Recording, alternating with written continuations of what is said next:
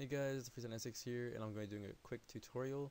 Now this is to fix problems with Punkbuster in Call of Duty World at War. If you install it through Steam like I have, you will have problems in which you can't connect to any servers. It will let you connect, but as soon as you try to get any points, or if you kill someone, it will just kick you off saying Punkbuster Init failure.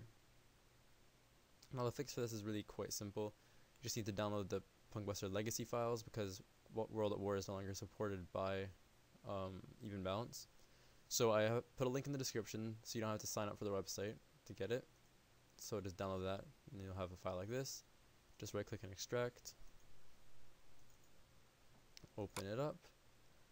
Run pbsetup.exe. Oh, before you do this, make sure that you're not running Steam in the background because it does not like having files modified while it is running. Let's press yes. I agree. Add game, and now all of a sudden it will appear here. So for this tutorial I'm doing World at War. Click that, press add game, and for me it's going to say that it's already up to date because, well, it is up to date for me. And that's all you have to do. As soon as that's done, your game will now show up here. You can just quit, and now you can connect to your servers.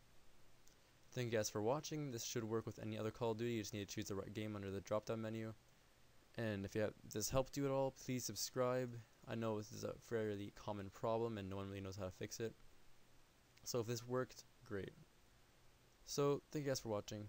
Please subscribe. Bye.